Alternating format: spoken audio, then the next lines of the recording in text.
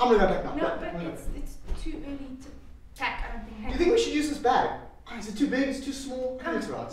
Well, I'm not quite sure about the bag. Yeah, no, I think we're just gonna use it. There we go. No, I'm not quite sure about. This is the broken bag. This bag is not going to work. Okay, got food. Very important. Pack some food in there. Nathan, you need to listen. I need to what tell else you do this I bag need? is not Water. gonna We work. need water. It's Water. not gonna work. Catch Mish. Okay, water is good. Nathan, the bag. Okay, The bag has. Nathan. Clothes. We need clothes. Oh my goodness. Clothes. The bag has a hole. Nathan, I need to tell you something. What else do you think we need?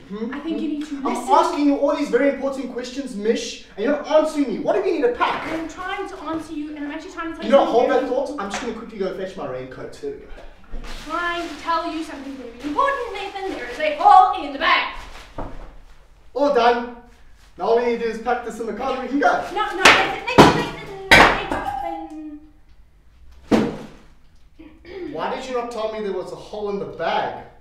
I was trying to tell you that there was a hole in the bag, but you weren't still and you didn't listen. You know, I'm going to get another bag. Do you see? Sometimes in our own lives, we can get so busy doing other things that we feel like God's not talking to us and we can't hear God's voice. But what we need to remember is to be still and to listen for God's voice, because He's